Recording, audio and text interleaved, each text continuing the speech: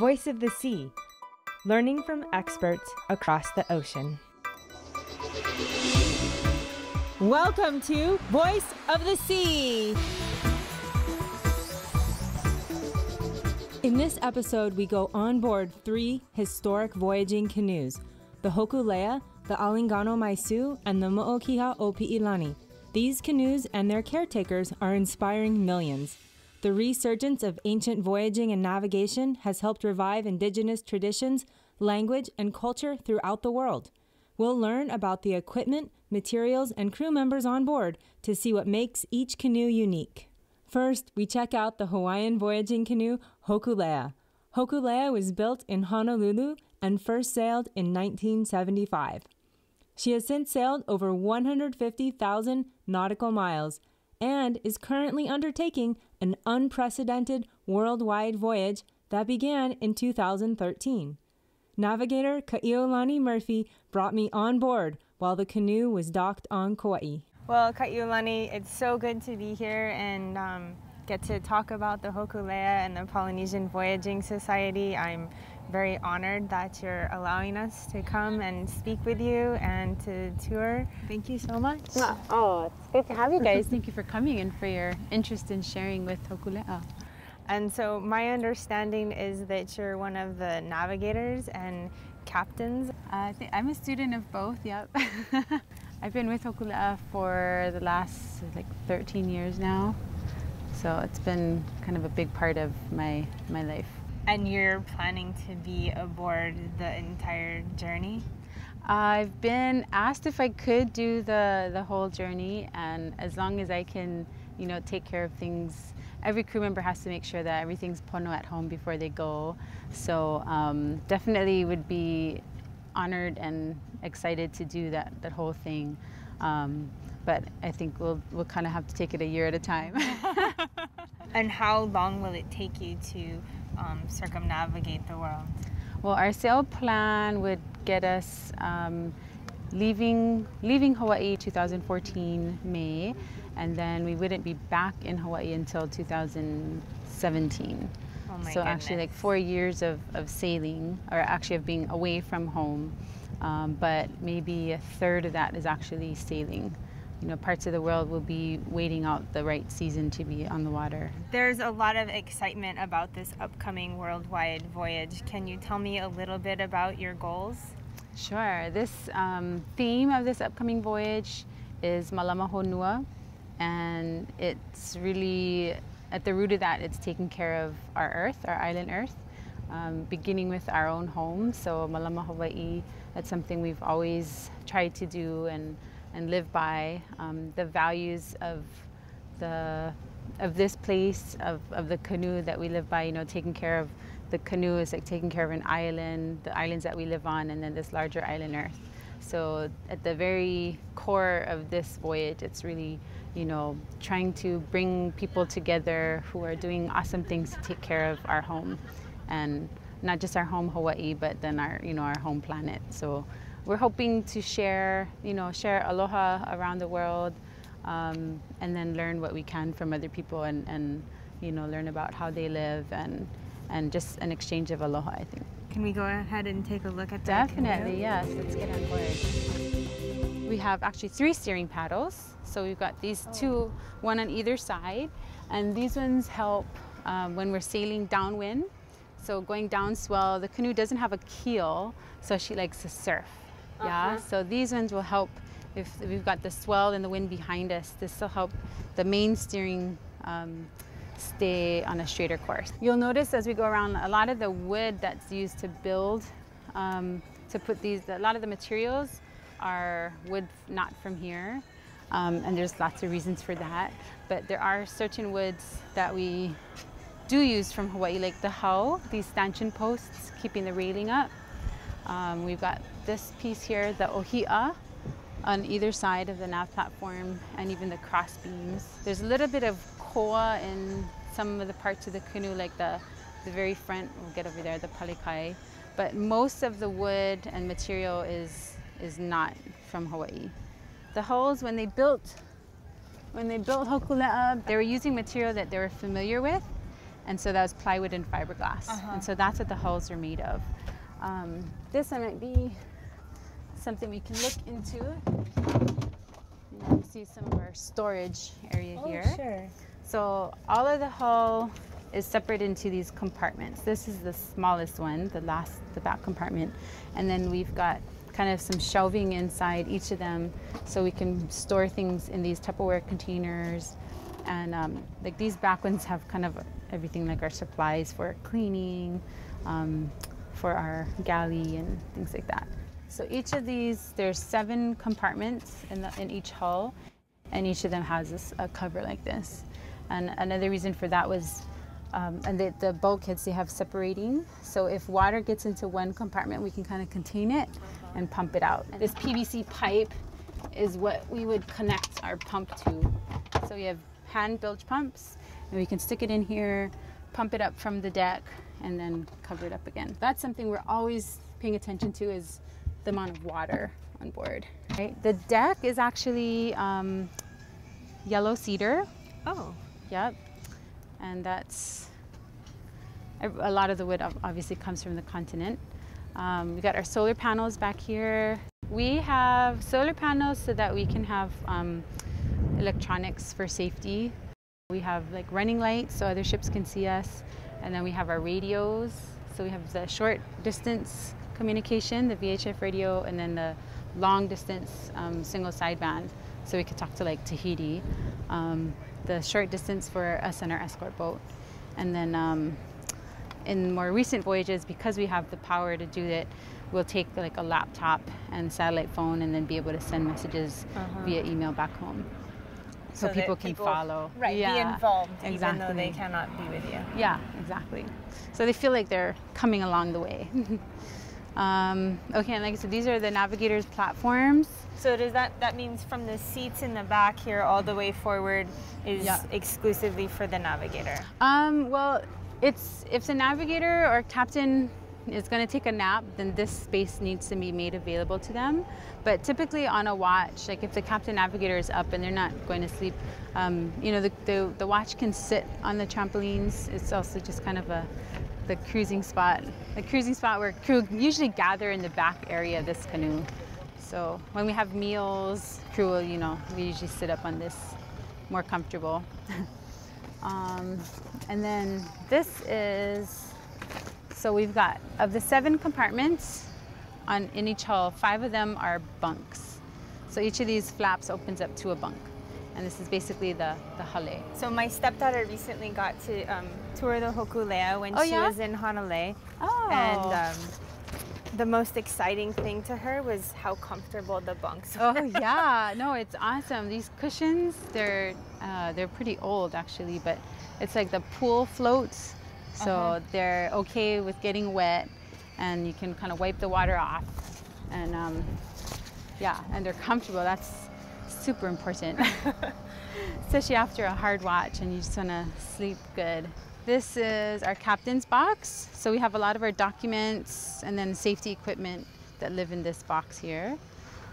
First aid kit and the occasional ukulele that we were gifted. I think when we were in Honolulu, they might have given that to us. But yeah, so that's a captain's box. And then this is our galley. So it's a 2-burner propane stove. Also, wow. Whenever we're in port, we actually, people bring a lot of gifts. It's awesome. But yeah, so we usually, like on a 30-day voyage, we'll have maybe 5 propane tanks. So we can make sure to have enough propane for the whole trip, and then also refill when we get to the next spot. This in here is our kind of our electric control box, you could say. So we can see how our solar panels are doing, how much power the batteries have. We can charge phones, but this is where we'd turn like our navigation lights on, you know, the running lights or even the VHF. And they set it up so it can try to be as simple as possible. But usually there's one kuleana for a crew member would be like the radio person or just kind of the electrician. And how many crew members on a full or complete voyage? There may be, well, we're looking at 12 12 crew for this upcoming world voyage. It's a comfortable amount to have on board, and we can pack, you know, the food and water. The first voyage I went on, there were 15 of us, and it didn't seem crowded to me at the time. I mean, you make it as crowded as you want, but I've also been on a crew with just 11 people, and it seems like so spacious. You know, but it's also the canoe's lighter, the less food that you're carrying for that amount of people. What kind of personal belongings do you bring? Like how much clothes or? Yeah, oh, if we had like a 52-quart cooler, underneath your bunks is that cooler, 52, 54-quart cooler, and all of our personal stuff has to fit into that. So the main things, like you want to have your fall weather gear, so be prepared for rough weather, and then you want to have things like sunscreen and, you know, things to take care of yourself, a hat, your sunglasses, take care of yourself in the sun. We try to have like lightweight clothes. Like if you have cotton and it's wet the whole trip, you will not have a dry shirt. So if you have things that last, I mean, that can dry really fast, it's ideal. And going into your bunk, sometimes you're just going to sleep with your foul weather gear on because it's just no point trying to stay dry. And the bunks try to keep you dry, but it's not completely watertight or waterproof. I mean, people will bring things like books or you know, journals. People keep a journal. And then you've got the musicians, they'll bring an ukulele or a guitar. Those are like the bonuses, you know. You want to be on a voyage that somebody will play music because that's just makes it more awesome. And then this is kind of our cupboard. So our pots, pans, bowls, our dishes for, you know, anything we're going to do for eating, keep it in here. And then as we move forward, I'm mostly looking at the boxes. I kind of skipped the sails, but we'll get to that. And we also have kind of these utility boxes that we keep our line in, try to keep things organized. You know where things are when you need to find them. Our anchors, obviously. And as we move forward, we call this kind of the alelo. It's the extension of the deck. And then our manu, this is the manu ihu, the forward manu. This is where we'll have, so we have two sails. We got our forward and then our aft sail, our main and mizzen, I guess they'd also be called. And then this area would have like our jib or our spinnaker. Now we're using spinnakers going downwind. But yeah, so all these lines that go around the canoe too are the stays and shrouds that keep the mast up. The amount of line we have on board, for lashing, everything is lashed together. The deck to the iako to the hulls. We estimate probably between 6 and 9 miles of line that's used. Oh my goodness. Yeah. So if you can imagine like 6 to 9 miles of senet, of aha cordage used to lash. I mean, that's a lot of people making a lot of rope. And anyway, yeah, so it's good learning too in just the materials that's used for everything. Exploring Our Fluid Earth is the dynamic curriculum developed by the University of Hawaii's Curriculum Research and Development Group. The award-winning Fluid Earth and Living Ocean textbooks are now interactive and online. New activities, updated content, and a teacher community. Exploring Our Fluid Earth is now freely available. Find out more at exploringourfluidearth.org. Welcome back to Voice of the Sea. Next, we visit the Alingano Maisu in Palau, a voyaging canoe presented in 2007 to Master Navigator Mao Piai Lung as a gift for his contribution in reviving wayfinding and traditional navigation. Mao was the navigator who first guided the Hokulea from Hawaii to Tahiti and who trained the initial navigators of the Polynesian Voyaging Society, including visionary Nainoa Thompson. The Alingano Maisu now serves as a floating classroom for Micronesian crew members in a program directed by Mao's son, Sesario Sewralur, also a master of traditional navigation. Can you maybe show me the different parts of the canoe and how you would sail it? Well, this is a Polynesian voyaging canoe type of canoe. You know, it's a double hull. The canoe is very fast and of very, good condition, wind, and we can go 7 knots.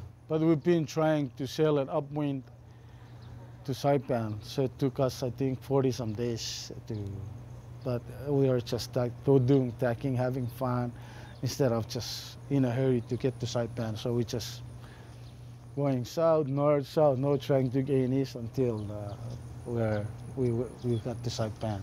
How many people would fit onto this size voyaging canoe?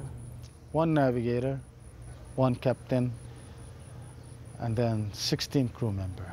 We have a 6-hour watch and 6 hour on, 6 hour off. So one has to go in and rest for 6 hours, one has to go out and do the work and do all the watches and everything. So it's supposed to be like 22 people altogether. How is this Hawaiian voyaging canoe different from the Micronesian voyaging canoe? So it's a big canoe. You have a lot of space for all your supplies for at least 3 months. You can go out and stay as long as you want. It's really good for the floating classroom, as I said, because when you go out, it takes time. And you can sail as long as you want. And on our type of Micronesian canoe, you can only carry maybe up to 2 weeks supplies. There is no sleeping bunk that you can go. Only 8 people, then you're too crowded on our Micronesian voyaging canoes. It's made out of fiberglass, which is really good because you don't need to bail. But our Micronesian canoe, it's a 48 hours bailing. Yeah. Somebody has to be in the hull all the time to bail all the time. So they take turns. You get wet most of the time. Not most of the time, but all the time. This one, we stay dry, And the Micronesian canoe, you get all the rash and everything after the voyage. Because you get salt water all the time. This one, you stay dry. When it rains, you catch rain, you shower in the fresh water. The University of Hawaii's Sea Grant College program focused on Hawaii's coasts and its communities through sustainable development, safe seafood supply, sustainable coastal tourism, hazard resilience, and healthy coastal ecosystems. Hawaii's Sea Grant. You're watching Voice of the Sea. Next, we visit the Mo'okiha o Pi'ilani, built by Hokulea captain and crew member Tim Gilliom and the Hui o Wa'a of Maui. The Mo'okiha launched in July 2014. When we visited Maui, Tim was finishing up construction. Thanks so much for letting me come and check out your voyaging canoe. Where do we go inside? Sure, let me show you around. So this is our canoe, Mo'okiha o Pi'ilani. Mo'okiha is a sacred lizard. Mo'o is a lizard. And Pi'ilani was the chief, our very fierce chief over here. And this is his legacy, I would guess you could say. And she's 62 feet long. We just got most of the front pieces all lashed down. Those catwalks I just showed you go out on here. Oh, so the catwalk goes on the outside? Yeah, it's on the outside, and then the rigging, all these rigging holes here, go where the donuts go up to the mast. And is this still a yako? Yeah, yeah. These are all yakos. Got 8 yakos, and then the front is a spreader, and actually the deck goes into it. So it's pretty strong. We just got the polykai up there last month and got that all lashed down. And how do you even start? There's not a mold for this size canoe, is there? This is cold molded. It was the hulls were previously built, and all of us helped finish it. How long have you been working on it? I've been here about 12 years. And how many people will ride on the? I think roughly about 14. And you carry all your water and your food with you? Yeah, all our water and all that stuff would go down in the hole, down in here. Oh, wow. And this is all finished painted, and all our deck boards, we just were in here cleaning and wiping it all out. All these boards lay flat, and you put all your water and food. And each one's a separate compartment? Yeah, they're all compartmentized. Under each yako is a bulkhead, and underneath the vai, and then you have the bulkhead. So she's pretty strong. And is that to give it strength, or is that in case it got a puka or a hole in it? For both, yeah. What would happen if you were at sea and you got a hole? It would just feel just this compartment, and you'd have to just deal with this compartment instead of the whole hull. When the canoe's going, where would the crew hang out? Probably mostly up on the deck, and the guys who are off watch sleeping. But the majority of the time, you know, you're cooking up there. There's people up there doing the cooking, and then everyone hangs in the back usually. What kind of food do you eat? We take a lot of canned food, canned fruits, canned chicken, a lot of tuna and crackers. Easy stuff. Do you feel hungry out there? Yeah, you're always hungry. It's the best part of the day. So you have to have a good cook. This is our back hayal. It's the mast step for the mizzen. And the front one, the main is up there, I'll show you. But the mast actually goes in this little box here, and then the spar would go here. These horns here on the side kind of things, they're like if you don't have a boom and you have a loose foot, you'll have your line that comes off the back, and you run it in. When you have tricing lines that actually close the sail like this, you take the line and you run it into here, and it just pinches the whole thing and holds it here so you can close it and deal with it. It's called a bronco line actually. And then these are our battery boxes that we haven't had. Our solar panels will go in the back. We're still making those pieces. Propane goes in here, and this is our stove right here. Oh, cool. We still got the rafters in the way, so you gotta watch out you don't hit. So our stove goes in here, and when you close it, you can still operate it down here, the burners. Don't want to burn the rice. This is one of our radios. This is our VHF. So this is pretty much only good for line of sight. So if they're 20 miles away, this won't work. So this would be pretty much just to the escort boat, or if you're like on land, someone's on the canoe, you can have a handheld. You love being out on the ocean? I love to be on the water. Less drama out there and more of the unknown. You don't know what's going to happen every day. I like that. Thanks for watching Voice of the Sea. The Curriculum Research and Development Group in the College of Education at the University of Hawaii at Manoa. CRDG has been providing quality educational programs and services for over 40 years, serving students, teachers, parents, educators, and experts around the world and here in Hawaii. The Curriculum Research and Development Group, improving schools, improving education. CRDG. Healthy oceans are critical to our cultural, economic, and environmental sustainability in Hawaii. The ocean serves as a source of water, food, medicine, jobs, transportation, recreation, and energy. It controls climate and weather. Kosi Island Earth aims to share this ocean awareness by partnering with local scientists and educators to engage communities and schools in active science learning for an ocean-literate population. Kosi Island Earth is working to establish new avenues for connecting research scientists with educators and communities. Kosi Island Earth is enhancing the science and ocean literacy of our island residents and visitors. Kosi Island Earth is connecting scientific research, traditional knowledge, and ocean policy. Kosi Island Earth, bringing together university, government, research, and community partners to improve science education and ocean stewardship in Hawaii.